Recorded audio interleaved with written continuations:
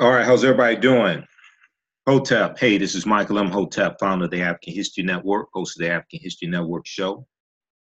I'm a talk show host, researcher, lecturer, and writer. It is Wednesday, January 2nd, 2019. 2019 is here, and we made it. So hope everybody's doing well today. Happy New Year to everybody. We know Kwanzaa just ended, but the 7 principles of Kwanzaa, the Nguzo Saba, we carry those with us 365 days a year, and we practice them 365 days a year, okay? Not just the 7 days of Kwanzaa.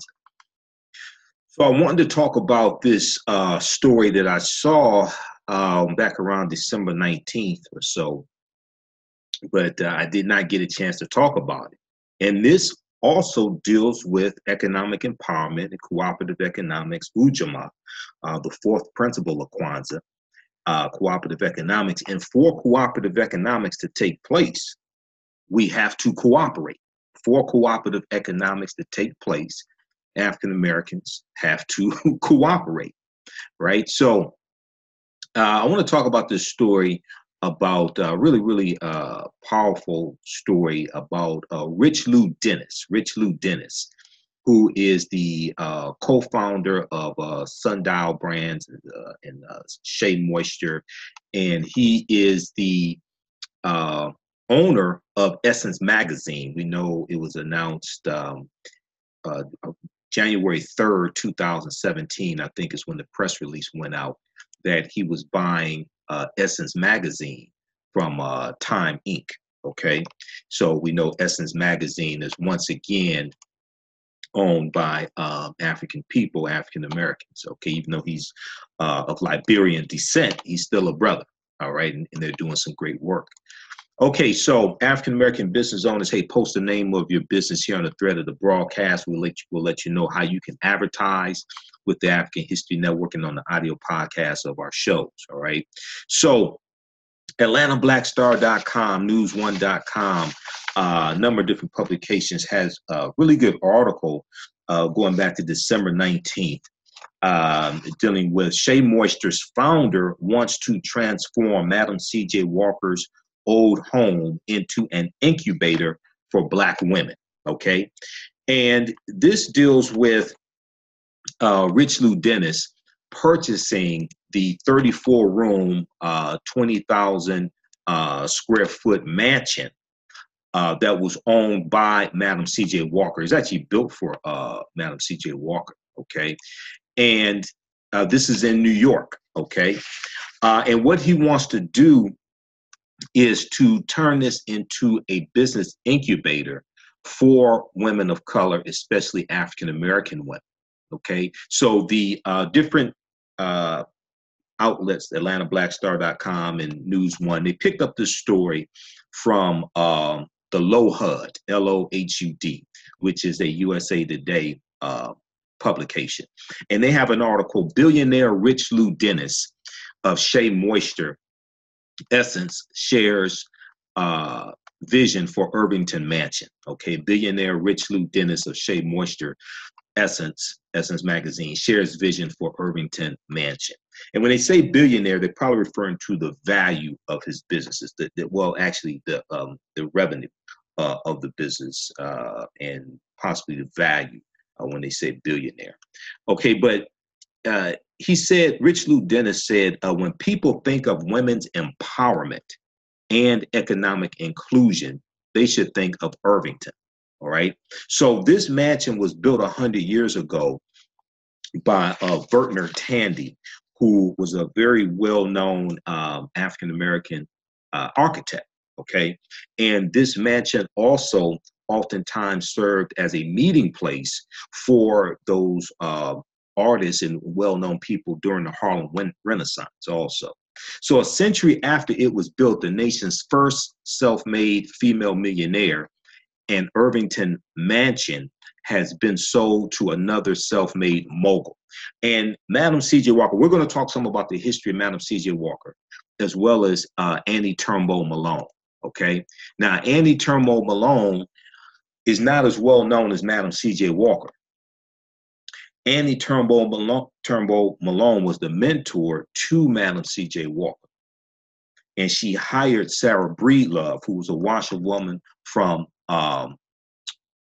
St. Louis. She hired her in 1905 and taught her the black hair care industry, taught her the business, okay? Hired her as a saleswoman. Annie Turnbo Malone was the one who created basically the black hair care industry. Sarah Breedlove worked for her. Sarah Breedlove went on to become known as Madam C.J. Walker.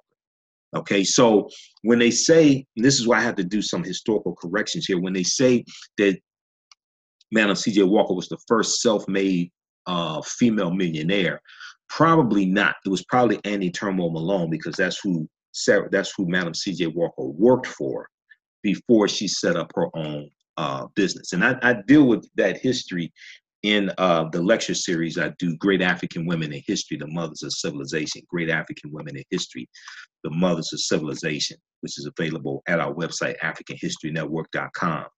Annie Turnbo Malone is less well known than Madam C.J. Walker, probably because she lost some of her fortune because of back taxes, the excise tax back around the 1920s or so that dealt with taxes on luxury items. So she lost some of her fortune. So she's probably, this probably has something to do with why she's not as well known as Madam C.J. Walker. Okay. All right, everybody share this broadcast on your Facebook page. Invite your friends to tune in also. And then African American business owners, hey, post the name of your business here on the thread of the broadcast. Email us at customerservice@AfricanHistoryNetwork.com, customerservice@AfricanHistoryNetwork.com to find out how you can advertise with the African History Network on the audio podcast of our radio shows and our broadcasts. And we can help you get new customers. And then also we have a 48-hour sale going on right now. The Black Panther 8 digital download bundle pack, which is regularly $80, is on sale $30. Includes 8 of my lectures, 3 dealing with the film Black Panther, but also my Kwanzaa presentation dealing with From Kwanzaa to Wakanda, reconnecting African Americans to African culture for self-empowerment. You'll get that as well, so you get 9 presentations. And that's on sale $30 at AfricanHistoryNetwork.com. We just posted the link here. All right. AtlantaBlackStar.com, so you can do more research, has an article, 10 Unknown Facts About Annie Malone. 10 Unknown Facts About Annie Malone, the first Black female millionaire. And they get it correct. So in some of this history, this is not to take anything away from Madam C.J. Walker. What she did was fantastic, and she took things to new heights, right? But we have to give credit to Annie Turnbo Malone. This is a picture of her here. Okay, a famous picture of her. And this is an article from July 6, 2015 from AtlantaBlackStar.com. 10 Unknown Facts About Annie Malone, the first Black female millionaire in the U.S. And she was probably the first self-made female millionaire, because if you say that Madam C.J. Walker was the first self-made female millionaire and Madam C.J. Walker worked for Annie Malone, then Annie Malone was probably the first self-made female millionaire, because it was Annie Malone who created the black hair care industry. Okay. So everyone has heard, and they talk about how everyone has heard of Oprah and Madam C.J. Walker, but have you heard of Annie Malone? She was the first Black female millionaire with a reported $14 million in assets generated from her beauty and cosmetic company in 1920. Okay, and then they break down some facts about her. Okay, all right, so we'll talk some more about her in just a minute. Okay, how's everybody doing? All right, so let's look at this. Let's go back to this article from the Low HUD. Okay, here we go. Okay, so the Villa Lewaro mansion, Lewaro, that's there in New York, that was built for Madam C.J. Walker was built in 1918. So 1918 is the same year that World War I ends. Madam C.J. Walker unfortunately passes away the next year in 1919. 1919 was the year of the Red Summers as well, where you had over 25 major race riots in this country, okay? And Madam C.J. Walker was the daughter of newly freed slaves. So when we deal with this history, right, she was born in 1867. Madam C.J. Walker was born to former slaves. She was born 2 years after slavery ended. So when we look at some things that we were able to accomplish in the early 1900s, all right, is mind-boggling, and it serves as a template. It serves as a lessons and inspiration for what we can achieve today when we learn those lessons and understand how they did it, okay? And this is in spite of white supremacy and racism. Yes, white supremacy and racism exists, but what do we do to fight against it? All right? So, but it was announced that Richelieu Dennis has recently purchased the mansion, and he is an African immigrant whose company Sundial Brands is currently valued at $1 billion. He's from Liberia, okay? He's from Liberia. Now, both Richelieu Dennis and Madam C.J. Walker made their fortunes in natural hair care products, catering primarily to African-American women. So this article is from December 19th, and they talk about how on Monday at a meeting of the Irvington Village Board of Trustees, the 49-year-old Richelieu Dennis, dressed down in jogger pants and a patterned scarf, greeted members of the board, residents, and even journalists with a hug. He was in front of the board to discuss his plans for the 34-room, 20,000 square foot mansion on North Broadway. Okay, and like I said, it was built in 1918. Madam C.J. Walker's Dream of Dreams home was designed by Vertner Tandy, Vertner, who was the first African-American architect registered in the state of New York. Now, the plans include a think tank aimed at fostering entrepreneurship among women, especially women of color. And this is they're going to do this through distance learning and on-site retreats, okay? So he wants to turn this into an incubator for businesswomen, especially African-American businesswomen, okay, and have all types of training for them, etc. So the plans include a think tank aimed at fostering entrepreneurship among women, particularly women of color. He said, quote, "When people think of women's empowerment and economic inclusion, they should think of Irvington." Okay, he's talking about the Irvington mansion that he wants to transform into this think tank and this incubator. Now, he moved to the U.S. from the West African nation of Liberia to attend Babson College on a scholarship, Babson. All right, and there's a whole history of African people engaged in commerce, African people engaged in cooperative economics and economic empowerment. There's a whole history of that. Unfortunately for African Americans, we largely do not understand that history, okay? And we've been taught to adopt white business principles and white capitalism, European business principles, European capitalism, things like this, as a solution for the lack of economic empowerment for African Americans. But that largely does not benefit the collective. It benefits individuals. It largely does not benefit the village. It largely does not benefit the collective. So what we have to do is study a history of cooperative economics in this country, the co-ops. When I did my presentation for the People's Coalition on Saturday, December 29th, Saturday, December 29th, at Birch Warehouse, dealing with Cooperative Economics, I talked about some of the history of African-American co-ops, the Colored Merchants Association, the Colored Farmer Union, and how we use this type of economic engagement that was taking principles from Africa, especially West Africa, and we were using this to fight against white supremacy and racism. And if we look at, I talked about the book by Dr. Jessica Gordon Nembhard, called Collective Courage, A History of African-American Cooperative Economic Thought and Practice. Collective Courage, A History of African-American Cooperative Thought and A History of African-American Cooperative Economic Thought and Practice.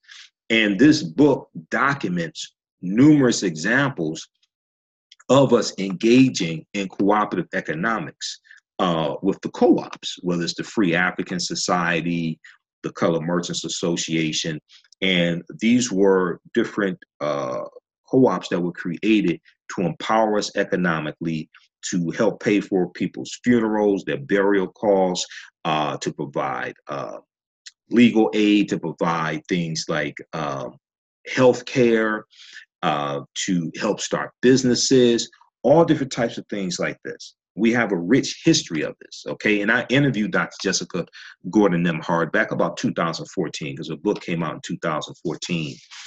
And this is a piece of history that's not talked about. And she said, there's a good article about her in her book from newsone.com, June 30th, 2014, called Stop Saying Black People Don't Support Each Other Economically. Stop saying Black people don't support each other economically. And in the article, they talk about how she said, quote, in most places I've spoken, people think that we did not engage in cooperative economics, okay?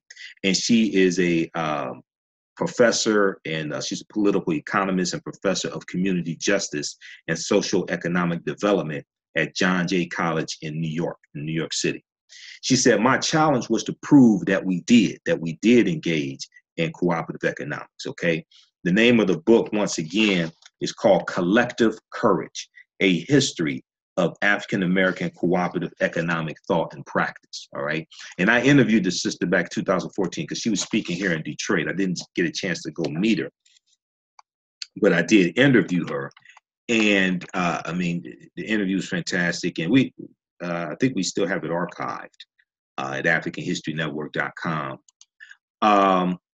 But she said her challenge was to prove that we did engage in this. So she figured that she would spend just a few years researching African-American co-ops and digging up whatever she could.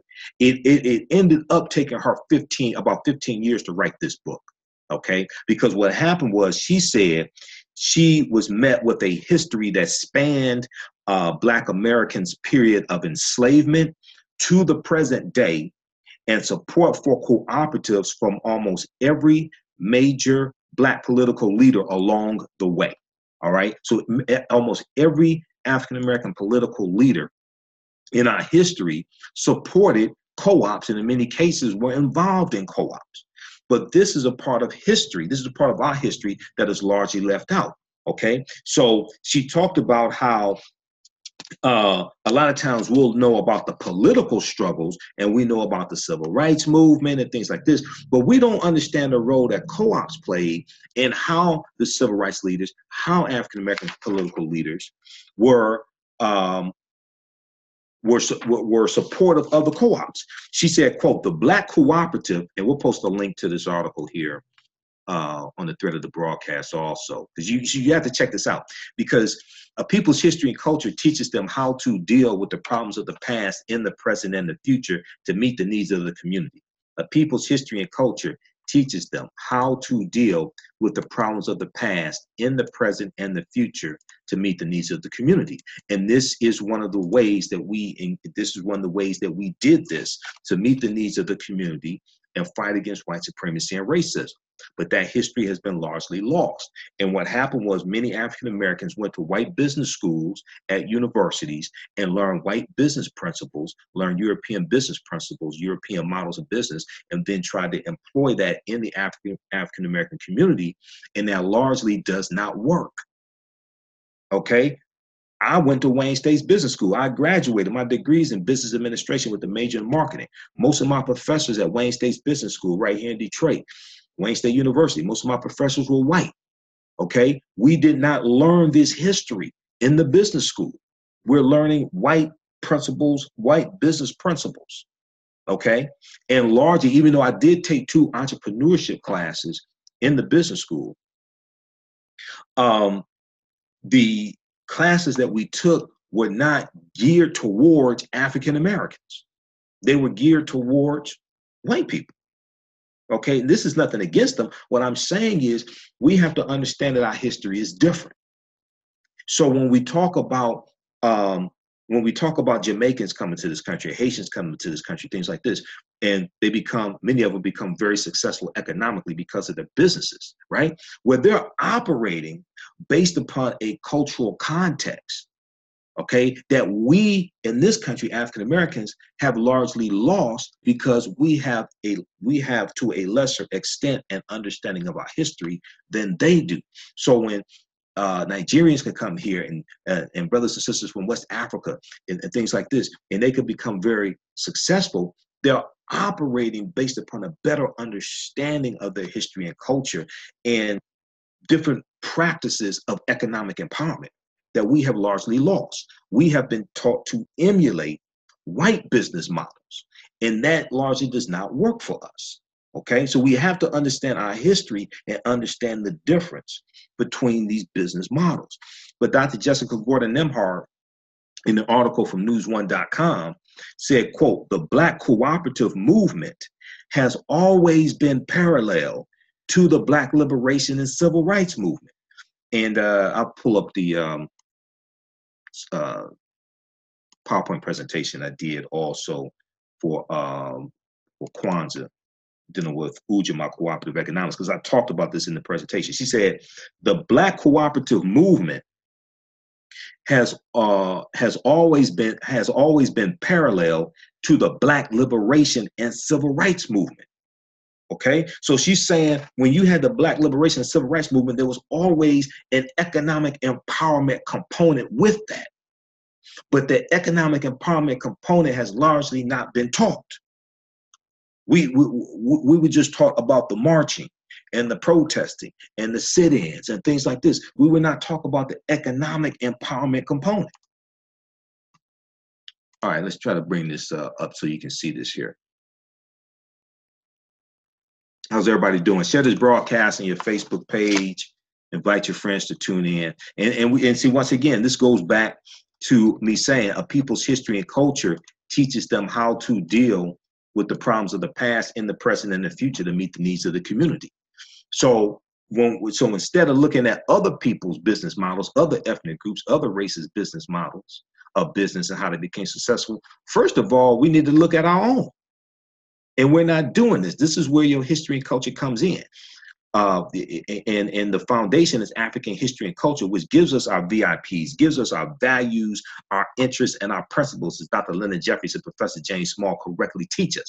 That not only influences your economic empowerment, it influences how you engage in economic empowerment. What model do you use? Okay? How do you engage in business? So Dr. Jessica Gordon-Nemhard said the Black cooperative movement has always been parallel to the Black liberation and civil rights movement.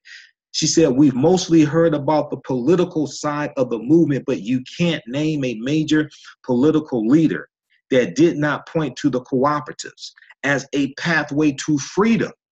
When we talk about a pathway to freedom, we're talking about economic freedom, economic empowerment as a foundation. We're talking about Ujamaa, cooperative economics.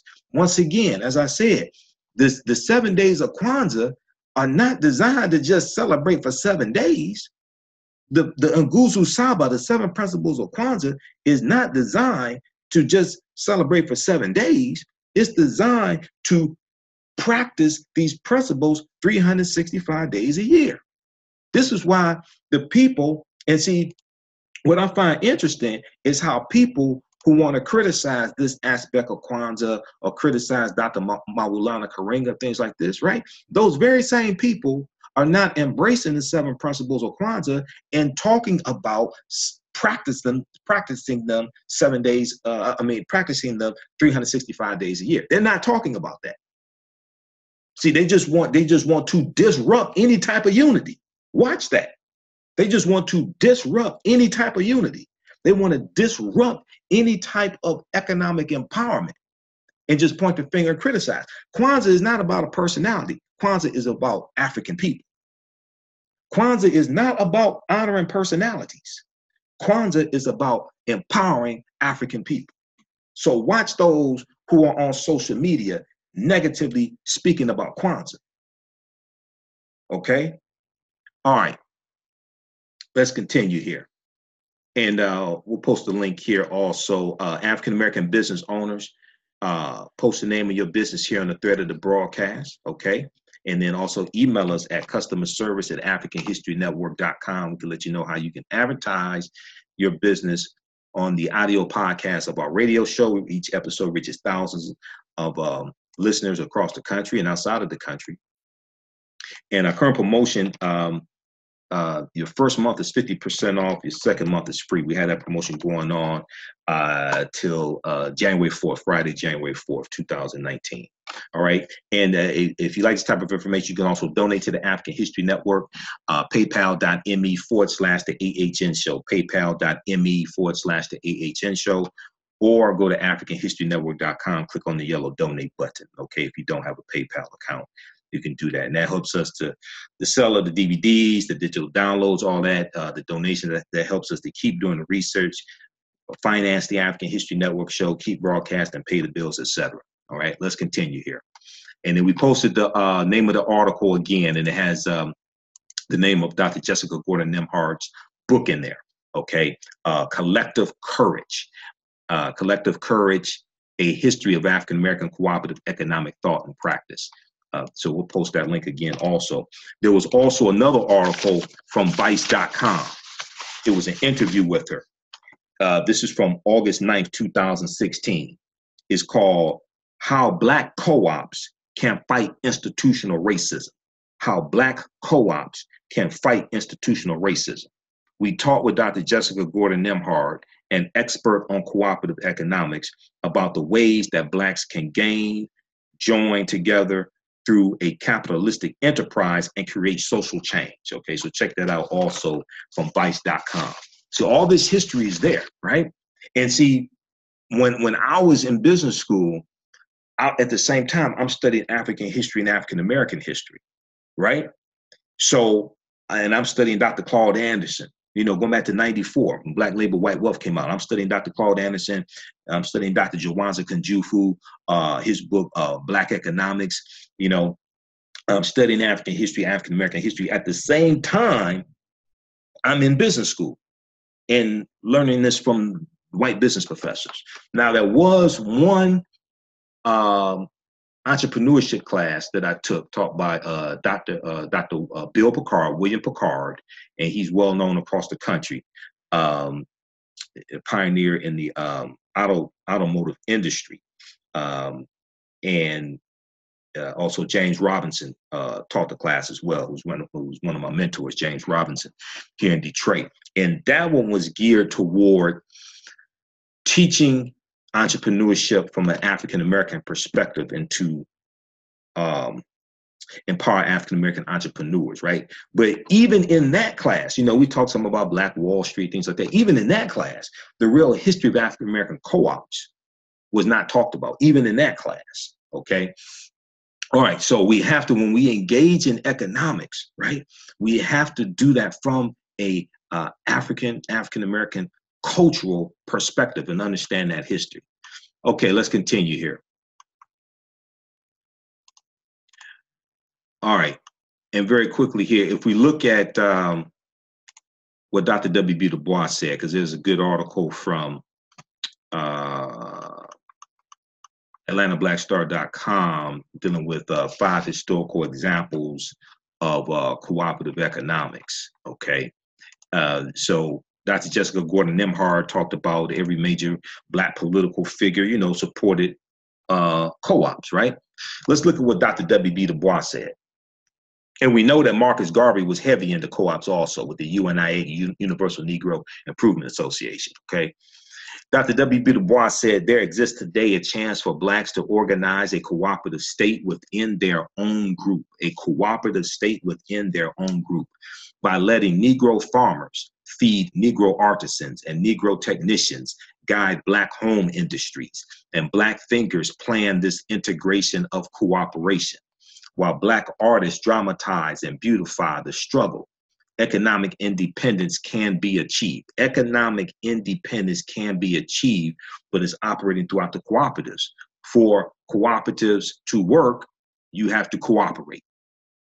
Okay, this is Ujamaa, cooperative economics. Okay, to doubt that this is possible is to doubt the essential humanity and the quality of brains of Black people. This is Dr. W.B. Du Bois, 1935.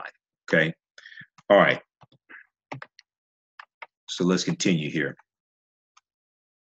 So these are things that we have to practice year round. This is a good lesson to take into the 19, right? In the 2019.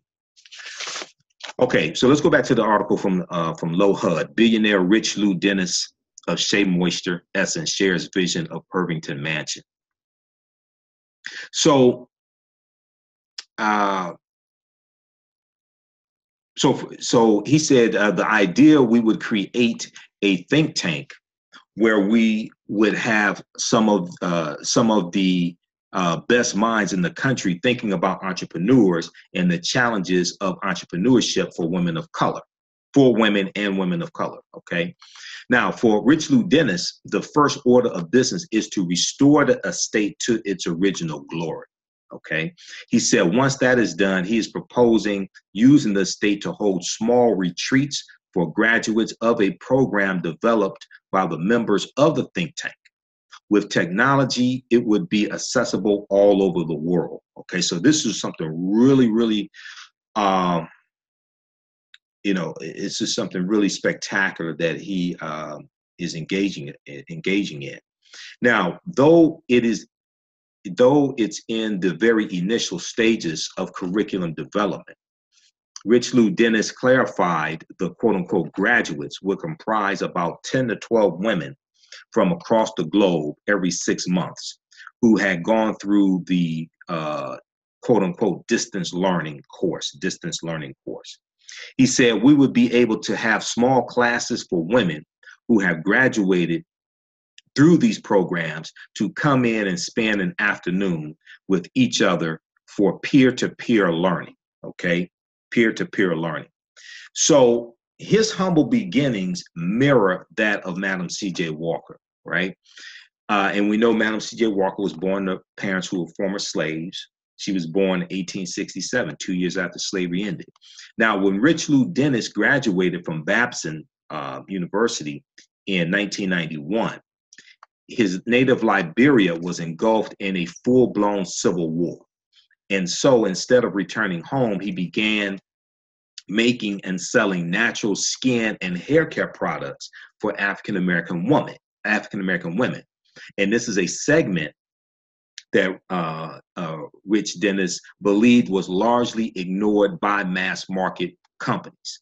Now, Dennis, his mother, Mary Dennis, and his college roommate, Naima Tubman, made the products out of their Queens apartment, okay?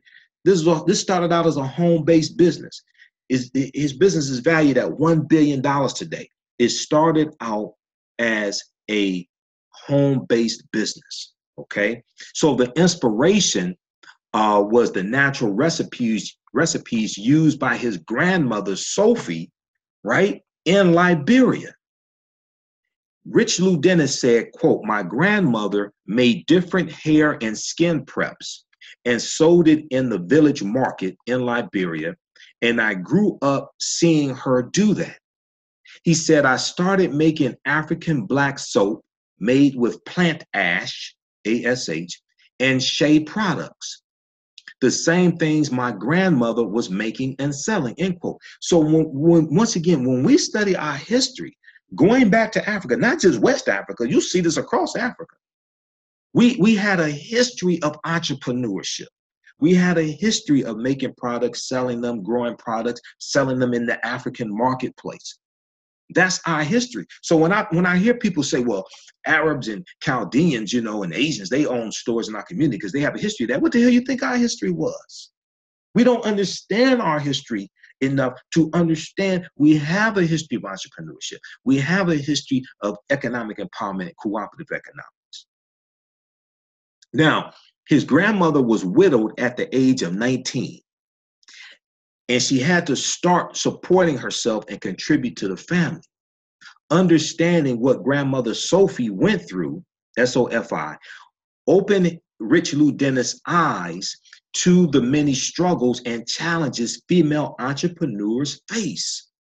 Okay, so he is at least really third generation business, because his mother's involved in the business, okay, and his grandmother. So he's like a third generation entrepreneur, I should say. Okay, third generation entrepreneur. So he said that led him to develop his company's philosophy of community commerce. Quote, part of this business journey was that we wanted to make sure our products come from women like my grandmother, who were systematically excluded from economic activity and faced many barriers, not unlike women all around the world today, end quote. He went on to say, the idea is that we would invest our profits back in the communities that supported us. Today, we have 30,000 women in cooperatives in Africa who have now risen above poverty. See, we have a whole history of Ujamaa cooperative economics, okay? And he's talking about this right here. He said, today we have 30,000 women in cooperatives in Africa who have now risen above poverty, end quote. Now, reading about Madam C.J. Walker as a teenager was hugely inspiring for Richelieu Dennis and for everyone in his family. Now, he grew up in Liberia in West Africa, and he's reading about this sister, Madam C.J. Walker, and what she's doing. And she dies in 1919. 1927, the Walker Institute, I think it was called the Walker Institute, is finally completed. Right? And this was like a multi-story level building that was like Black Wall Street. They had all different types of businesses in there. There was a theater in there. There was a barbershop and beauty salon. You had all different types of doctor's offices and attorney's offices, things like this, in this multi-story building that was completed in 1927. That's separate from the mansion where she lived. Okay? He's reading about her philanthropy, things like this. Madam C.J. Walker, this sister was a bad sister, born 2 years after slavery ended. Okay? All right, so he and his family in Liberia are reading about Madam C.J. Walker.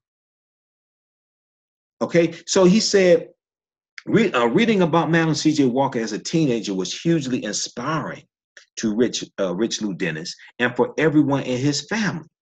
Dennis said this. So in 2013, he bought the Madam C.J. Walker trademark, because in 2016 he released a line of products. In 2016, his Sundial Brands launched a hair care line called Madam C.J. Walker Beauty and Culture. Okay, and he bought the Madam C.J. Walker brand in 2013. Okay, and also AtlantaBlackStar.com talks about that, and also this article as well. The company launched a new hair care line, the Madam C.J. Walker Beauty Culture, in 2016, sold exclusively at Sephora, S-E-P-H-O-R-A.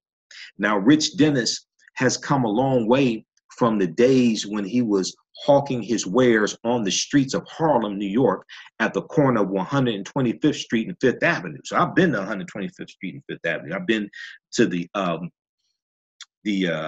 was the Black Arts Theater, I think it is there. And I've been to 125th and Lenox. I had to go to 125th and Lenox because that was the name of one of Gil Scott-Heron's albums, right? And Gil Scott-Heron is a hero of mine. So when the first time I went to Harlem, I had to go to 125th and Lenox. So his Sundial brands, famous for brands such as Shea Moisture, has become one of the largest natural beauty businesses in the country. In 2017, the company was acquired by Unilever for an estimated $1.6 billion.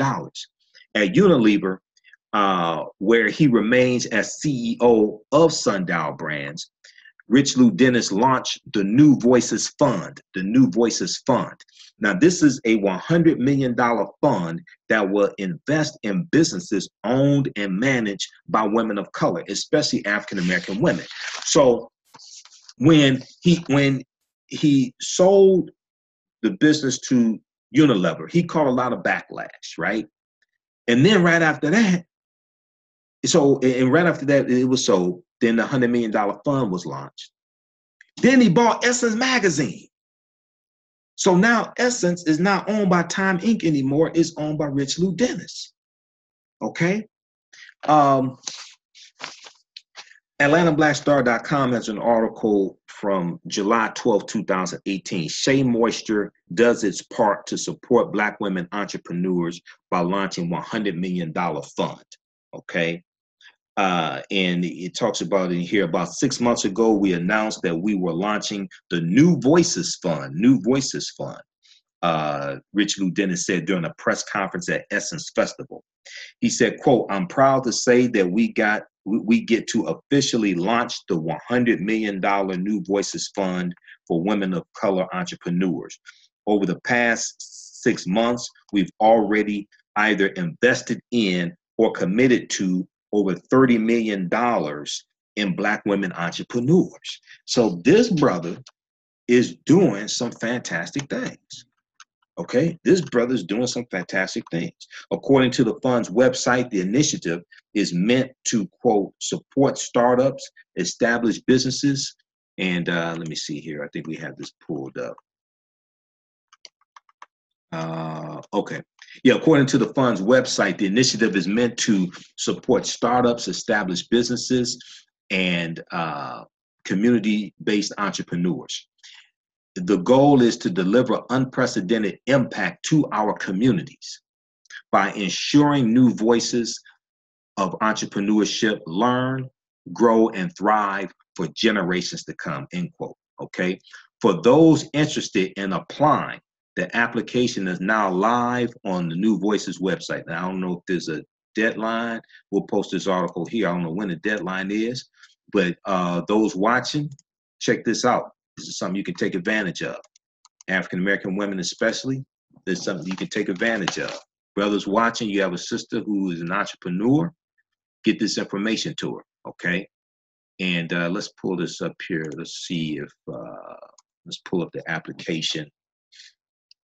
See if there's a deadline or what's going on. NewVoicesFund.com, New Voices Business Profile.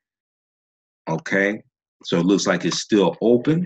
So we'll post the link here also as well. NewVoicesFund.com, NewVoicesFund.com. Click on application. We'll post a link here to the application also. Okay, check this out. All right, this could be very beneficial for you. Okay, so this is what this brother is doing. All right. All right, so let's go back to the article from the Low HUD. We'll come to some of your comments here. All right, now who here is an African-American business owner? All right, post the name of your business here on the thread of the broadcast. Email us at customerservice@africanhistorynetwork.com because we can get your 30-second and 60-second commercial. We can put that into the podcast of our show from Sunday and some of the broadcasts we're doing this week. All right. And what we do is, if you don't have a commercial, we can record one for you, or you can send us one. You can write a script out for us. We can record one for you. We put your 30-second and 60-second commercial into the audio podcast of our radio show, the African History Network show that we do Sunday nights, and some of the broadcasts we do throughout the week like this one, okay? And we're on 6 different podcast platforms. We're on iTunes, we're on Castbox, Blog Talk Radio, FM Player, TuneIn, and each episode we reach thousands of listeners all across the country. All right. Our current promotion, buy 1 month, get the first month is 50% off, second month is free. First month is 50% off, second month is free. It's very affordable. And this promotion is running to January 4th, 2019. We can get you up and running today. Email us at customerservice@africanhistorynetwork.com for more information. All right, so he named his Richelieu Dennis named his the company Shea Moisture. He named that after the shea butter that his grandmother used to sell in Liberia. There was an article from lifehacker.com. I'm Richelieu Dennis, owner of Essence and Sundial Brands, and this is how I work. This is from August 29th, 2018. And it talks about how he runs a family business. He, his mother, and his sister named their beauty brand Shea Moisture after the shea butter products that his grandmother made and sold in West Africa. This is where the name Shea Moisture comes from. This is where the name of that brand comes from. Goes back to his grandmother once again. And Richelieu built his company into Sundial Brands, acquired in 2017 by Unilever, which sells hair and skin products primarily designed for African-American women, okay? So check that out also. This was an interview with him as well, all right? So these, so when we teach entrepreneurship for African-Americans, right? We have to use, it's all right to study people, Andrew Carnegie and Jeff Bezos of Amazon. It's all right to study them, but we really have to study African Americans and African entrepreneurs because their history is much closer to ours. Their circumstances and conditions are much closer to ours.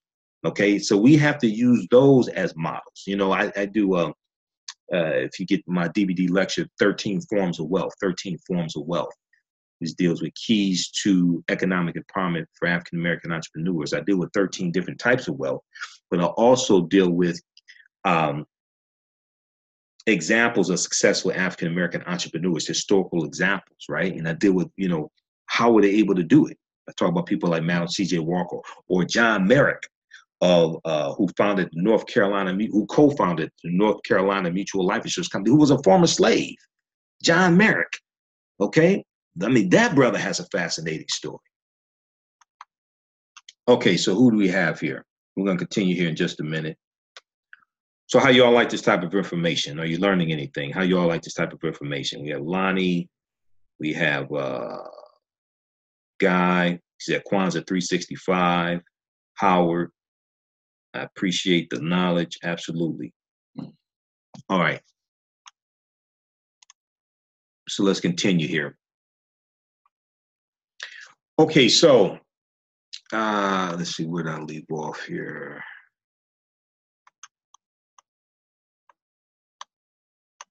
All right, so this is the article once again from Low HUD. It's a USA Today publication. All right, so reading about Madam C.J. Walker as a teenager was hugely inspiring for him and for everyone in his family. Okay, and so he bought, in 2013, he bought the Madam C.J. Walker trademark. The company launched a new hair care line called the Madam C.J. Walker Beauty Culture in 2016. Now, Dennis has come a long way from the days when he was having his wares, hawking his wares or selling his wares on the street of Harlem at the corner of 125th Street and 5th Avenue. His Sundial Brands, famous for brands such as Shea Moisture, has become one of the largest natural beauty businesses in the country. Okay. Now, earlier in 2018, he also acquired Essence Communications. That press release went out January 3rd, 2018, that he acquired Essence Communications. All right. And this was huge news. All the media outlets had stories about this, especially African American media outlets. And in Essence Communications Inc. Owns Essence Magazine as well as the annual Essence Music Festival. He bought this from Time Inc. So for the Villa Lauraro, which is Madam C.J. Walker's former mansion, it's a full circle moment. The home has been designated as a National Historic Landmark in 1976, a National Historic Landmark in 1976 for its architectural significance. And it was designated a National Treasure by the National Trust for Historic Preservation in 2014 in honor of Madam C.J. Walker's legacy. So at the meeting with the Irvington board, where Richelieu Dennis spoke, there in New York, at the meeting, Irvington Mayor Brian Smith and the trustees were all in agreement that the initiative would be great for Irvington. They said they were eager to see Richelieu Dennis plans for the property, which would require a special use permit from the village, okay? And let me see here. All right. Quote, we can celebrate not only the building, but the life and legacy of Madam C.J. Walker, said Mayor Smith. This is not just about African-American history, but American history, period. Now, Madam C.J. Walker's great-great-granddaughter, her name is Alila Bundles, and she's the author of On Her Own Ground, The Life and Times of Madam C.J. Walker. She said, and she now serves as a brand historian for the Madam C.J. Walker line at Sundial Brands. And she said she was thrilled by the new ownership. Quote, the Dennis family wants to make sure that Madam C.J. Walker's legacy continues not only through the hair care products, but also through the beautiful home that was intended by Madam C.J. Walker as a place that would inspire others. Okay, they embody it. They embody it themselves, and they understand why it is important for other people to be able to share the vibrations that come from that house. End quote. All right, and I've talked to Alita. I follow Alita. We follow each other on Facebook, so I've talked to her before. That's the great-granddaughter of Madam C.J. Walker. All right, so I was reading that this was coming at he buying the mansion is coming at a good time because of some changes that have been taking place with the zoning there. Okay, and let me try to find that information here. People think I'm trying to see which article talked about the zoning. Just a second. Okay. AtlantaBlackStar.com, in their article, Shea Moisture's founder wants to transform Madam C.J. Walker's old home into an incubator for Black women entrepreneurs. Let's see here, pull this up. It talks about how the newspaper, the Low HUD, reported that Richelieu Dennis his purchase, could not have come at a better time, as, quote, Irvington has only just passed a new zoning law that permits adaptive reuse of registered historical buildings for non-residential purposes, including schools, tours, and certain kinds of events, end quote. The goal of the new law was to help ease the burden on homeowners by giving them some relief from the high upkeep and tax expenses that often come with owning such properties, okay? Now, once again, this is an example of how politics impacts every aspect of our lives. This is why when people think the solution to our problems is just strictly economics and doesn't also involve politics, they don't understand either one of them. Because here you have politics hoping to create economic opportunities because of the changes in the zoning laws. And in every major city, there's a zoning board. The zoning board impacts the businesses. It determines what types of businesses go where. It determines you can't have certain types of businesses within a certain proximity of a church or a school, okay? It impacts things like this right here. This was the zoning board. Irvington has only just passed a new zoning law that permits adaptive reuse of registered historical buildings for non-residential purposes, including schools, tours, and certain kinds of events. All right? So we need to get more African Americans and right-thinking African Americans on the zoning boards. Okay? Usually the zoning boards, they're either elected or appointed. We need to get more African Americans on the zoning boards. We need to find out more about the zoning boards in our cities. See, politics is the legal distribution of scarce wealth, power, and resources, and the writing of laws, statutes, ordinances, amendments, and treaties, their adoption, interpretation, and enforcement. Okay? Who owns the eyewear line for Essence? I'm not sure. In that case, I'm not sure if Essence owns it or if Essence just licenses their name. I'm not sure on that. Don't know about that. Okay. All right. Okay, so African American business owners, hey, post the name of your business here on the thread of the broadcast. Email us at customerservice@africanhistorynetwork.com. We can get you up and running today. We can take your 30-second to 60-second commercial that you send us, or we record for you at no additional charge. We can put into the audio podcast of our radio show, the African History Network show, and our other broadcasts we do throughout the week, some of those. In each episode, we reach thousands of people across the country. We can help you gain new potential customers as well. And we also have a 48-hour sale going on the Black Panther 8 digital download bundle pack. The Black Panther 8 digital download bundle pack is on sale $30. So 48-hour sale. It's an $80 value on sale, $30. And it includes a 9th presentation.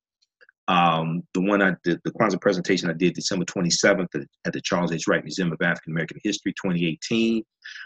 From Kwanzaa to Wakanda, reconnecting African Americans to African culture for self-empowerment. From Kwanzaa to Wakanda, reconnecting African Americans to African culture for self-empowerment. Okay. So all that's available at AfricanHistoryNetwork.com, and we'll post the link here again as well. That 48-hour sale.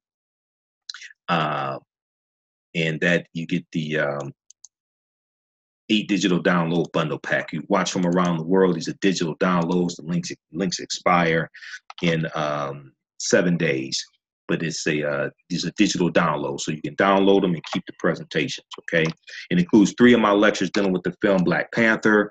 It also includes The Light of Ancient Egypt Awakens the African Mind to Economic Empowerment. It includes, let's see what else. Human Guinea Pigs, the history of the Tuskegee experiment of untreated syphilis on the Negro male. Because contrary to popular belief, right, there's a lot of misinformation about the Tuskegee experiment. Number one, all the men in the experiment did not have syphilis. Some of them did not have syphilis. They were the control group. Okay, they were the group that you compared the men who had syphilis to. And also, they were not injected with syphilis. They already had syphilis. They had an early form of syphilis called latent syphilis, L-A-T-E-N-T, where you have syphilis, but there are no symptoms, okay? And then it was originally supposed to last between 6 to 9 months, the study, which was administered by the U.S. Department of Public Health. It ended up lasting 40 years. It ended up lasting 40 years. So I deal with that whole history and how it was exposed, and I deal with the lawsuit that took place afterwards, okay, on behalf of the survivors and their families, things like this, okay. So you get Human Guinea Pigs, the history of the Tuskegee experiment on the Negro male, Malcolm X 50 years later, why is he still relevant? African-American resistance in the era of Donald Trump, voter suppression, reparations, and how elections have consequences. And also the racist history of the white national anthem and the Pledge of Allegiance, the racist history of the white national anthem and the Pledge of Allegiance, all right? So, and then you get the Kwanzaa presentation also. So you actually get 9. It's a 48-hour sale. These are all digital downloads on sale, $30. So actually a $90 value. All right. Okay.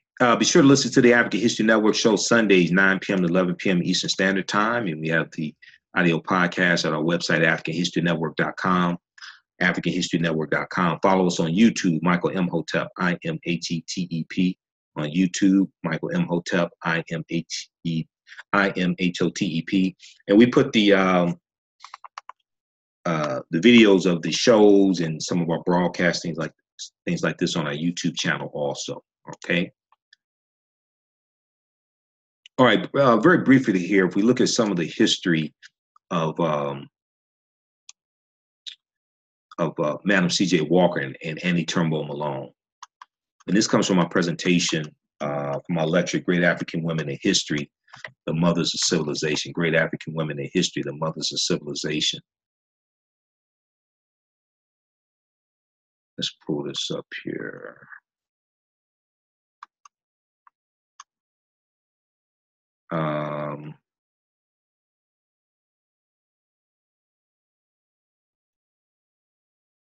Okay, that's my aunt.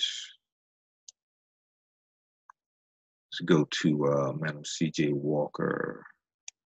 Okay, so if we look at Annie Turnbo Malone, she was born in 1869. She was born, now Annie Turnbo Malone was actually, she was actually 2 years younger than, well, no, sorry, no. She was born 1869, yeah. She was 2 years younger than Madam C.J. Walker, okay? She was born in 1869, 4 years after slavery ended. She was an African-American entrepreneur and philanthropist. She's credited with creating the black hair care industry, and she was the mentor to Madam C.J. Walker. Now, in the late 1800s, African-American women used soap, goose fat, and heavy oils to straighten their hair. And Annie Turnbo Malone creates a way to straighten the hair without harming it. And she called it the wonderful hair grower, the wonderful hair grower. She's also credited with creating the pressing iron and the hot comb as well, okay, for women. That was not Madam C.J. Walker who did that. That was Annie Turnbo Malone once again, all right? And I also visit the 2 official websites for Madam C.J. Walker as well, MadamCJWalker.com and .net, I think they are. And even there, they correctly say that Madam C.J. Walker did not create the hot comb and things like this. Also, when it comes to hair relaxer, that was Garrett A. Morgan, who is basically credited with creating the hair relaxers, especially for African-American women. It was about 1910, Garrett Morgan, who created the stoplight and the gas mask, that Garrett Morgan, he owned a tailor shop, okay? And he had a bottle of some chemical concoction or something that he put together. And he left it on the table next to some fabric, and it accidentally got knocked over onto the fabric. And he came back and saw that the strands of the fabric were standing up, okay? They were straightened. So coming from that, that's where the hair straightener came from. There was an article I was reading about them, blackinventor.com has an article dealing with uh, it deals with Garrett A. Morgan, and it talks about that history. Blackinventor.com. I'll see if I can pull it up. But visit. Let me see. I think it's blackinventor.com. I think it is. But they had an article dealing with Garrett A. Morgan. Okay, and they talked about the origins of hair straightening.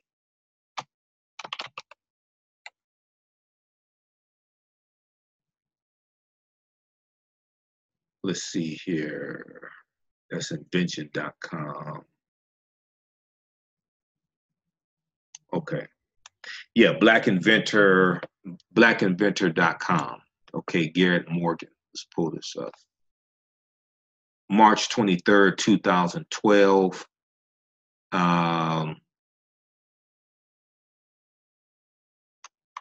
We'll post this article here. This is one of the ones I have bookmarked. Okay, so they talk about in 1909, Garrett A. Morgan opened a tailoring shop selling coats, suits, and dresses. While working in this shop, he came upon a discovery which brought about his first invention. He noticed that the needle of a sewing machine moved so fast that its friction often scorched the thread of the wool materials.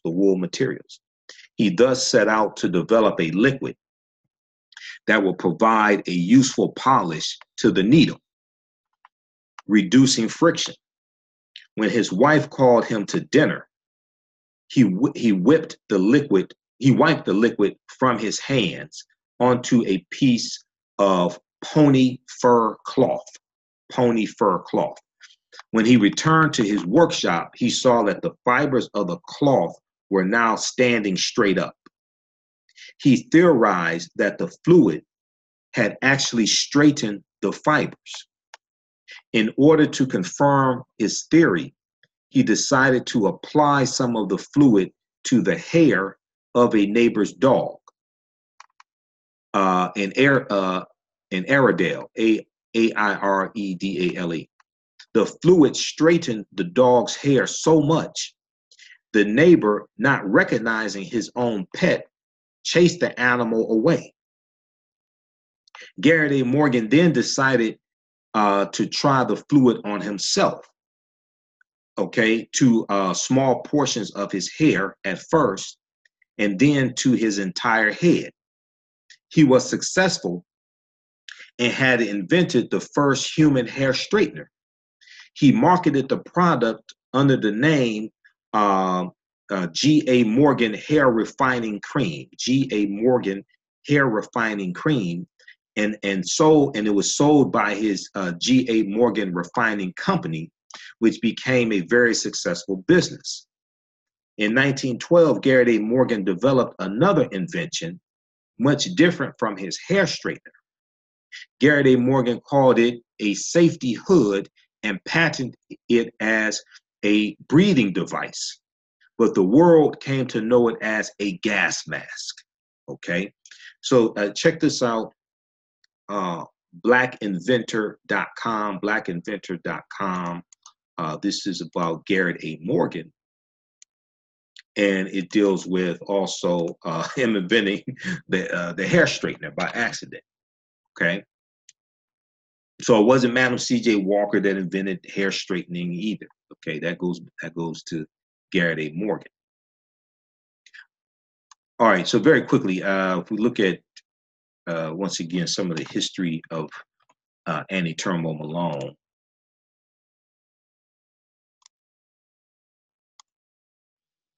Okay, so in the late 1800s, African American women used soap, goose fat, and heavy oils to straighten their hair. And Turnbo Malone is going to create the wonderful hair grower. All right. Now, during the World's Fair in 1905, during the World's Fair in 1904, Annie Malone opens up a retail outlet in St. Louis. Because of this success, because of this success, she starts a national marketing campaign. A national marketing campaign. She trained employees to go door to door. These are basically almost all African American females, but she trained employees to go door to door selling products because of a whiteout or blackout in distribution chains. We could not get distribution for our hair care products, national distribution, through the white distribution network. So we created our own distribution network. By 1910, her distribution was national. Okay. Now, because of a claim of fraud against Madam C.J. Walker, Annie Malone changes the name of her product to Poro, P-O-R-O, Poro, and she changes the name of her merchandising system also to Poro in 1906. In 1918, she builds Poro College, P-O-R-O, Poro College, which was valued at more than $1 million. It included an auditorium, a barbershop, classrooms, a chapel, theater, roof garden, training center, and her business office. Okay, this is in 1918. This is the same year World War I ended. This is 4 years after the movie The Birth of a Nation came out, which debuted February 8th, 1914. This is the year before the Red Summer. We had over 25 major race riots in this country. Okay, this was 3 years before the attack on Black Wall Street in Tulsa, Oklahoma, June 1st, 1921. Now, when we look at Madam C.J. Walker, whose name was actually Sarah Breedlove, she was born in 1867, 2 years after slavery ended. Okay, and in 1915, she was named America's first self-made female millionaire, but it was probably Annie Turnbo Malone who was her mentor. And she's going to give self-esteem to African-American women. And at the peak of her business earned over $1,000 a day. Now, there's a documentary everybody should check out. It's called $2 and a Dream, $2 and a Dream. It came out in 1986. And it's all about Madam C.J. Walker and her business enterprise, things like this. This is a fantastic documentary. And they have actual footage showing her in her business, and they show like the fulfillment center where they're filling the orders, and they put the orders on the trucks to go out and deliver the products, etc. And they had interviews with people who actually knew Madam C.J. Walker and worked with her. And they interviewed these sisters who actually worked with her, and these sisters were adamant. And they said that Madam C.J. Walker was not trying to make African-American women look like white women with straightening their hair. They said that she was just trying to make our hair more manageable and make it beautiful. But they said she was not trying to make our hair look like white women's hair. One, two, on the products, the hair was not, the hair products, they were not promoted as hair straighteners. Okay, they were not promoted as hair straightening products also. All right, let me pull this back up. Okay, and here's a famous Black heritage stamp of Madam C.J. Walker also. So she marries her first husband at age 14. Okay, her second husband's name was Charles J. Walker, which is where the J and the Walker come from in her name. Now, after suffering from a scalp ailment that resulted in her own hair loss, she creates a line of hair care products for African-American women. But this is after she works for Madam C.J. Walker. I mean, this is after she works for Annie Malone. So there's some speculation that, she got at least some information. I'm not saying she stole it, but some type of inspiration or something from Annie Malone also. In 1927, the Walker Center was completed after her death because she dies in 1919. And the documentary is $2 and a Dream about Madam C.J. Walker. Check that out also, okay? All right, that's just a little background information on them. And she was a philanthropist also.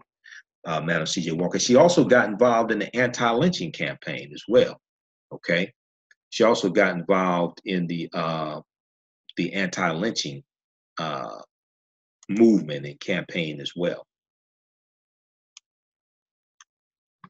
All right, so hey, look, we have to get out of here.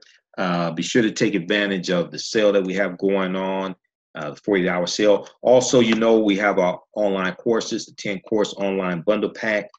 That's on sale $60, regularly $130. It includes my 14-hour, 7-session online course, Ancient Kemet, the Moors, and the Ma'afa, understanding the transatlantic slave trade, what they didn't teach you in school, Ancient Kemet, which is one of the original names for Egypt, Ancient Kemet, the Moors, and the Ma'afa, understanding the transatlantic slave trade, what they didn't teach you in school.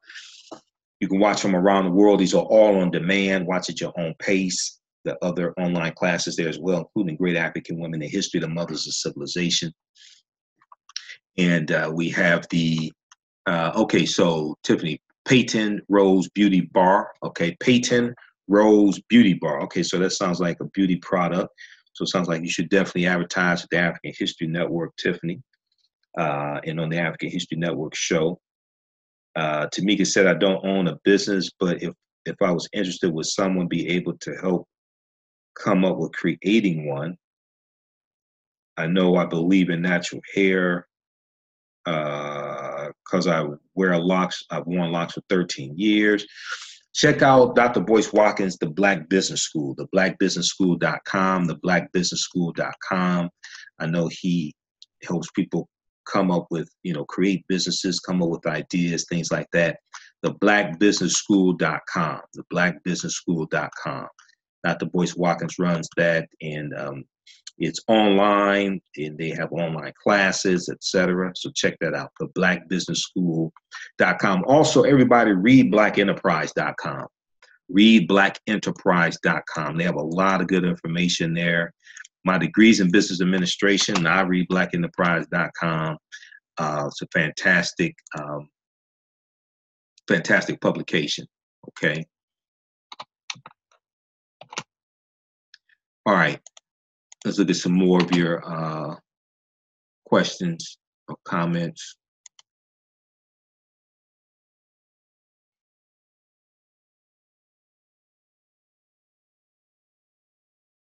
Okay, you could post them here before we get out of here. All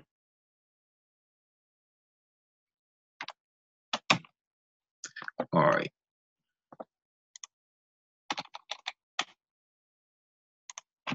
Let's look at some more of yours. And also, you can donate to the African History Network, paypal.me, paypal.me/the AHN show, or AfricanHistoryNetwork.com if you don't have a PayPal account. You can, so if you want to donate $10, $15, $25, $50, $100, you can do that. If you want to set up for a recurring donation, you can do that as well. And let me post a link here because we have the 48-hour sale dealing with the 8 digital download bundle pack on sale for $30. The Black Panther 8 digital download bundle pack, which includes a 9th presentation from me, my Kwanzaa presentation at the Charles H. Wright Museum of African American History. All right, let's see who else we have here.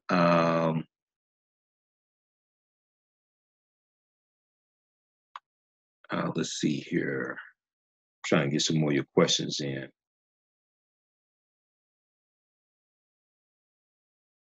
Okay, Tamika said, thank you for reading my post. Thank you for the history lesson, good stuff. Hadassah said, okay. All right, thank you. All right. So, hey, we got to get out of here. Listen to the African History Network show Sundays, 9 p.m. to 11 p.m. Eastern Standard Time on 9:10 a.m. Superstation WFDF. We broadcast here on Facebook Live. We're on 6 different podcast platforms. Visit AfricanHistoryNetwork.com. Listen to the podcast. Wherever you get your podcast from, search for the African History Network show. African American business owners, email us at customerservice@AfricanHistoryNetwork.com to let you know how you can advertise with the African History Network, promote your business, and we can get you up and running today as well. Hey, remember at the African History Network, we focus on educating, empowering, and inspiring people of African descent throughout the diaspora and around the world, because right now it's correct wrong behavior. It's not over till we win. Wakanda forever. And we'll talk to you next time. And Happy New Year. Peace.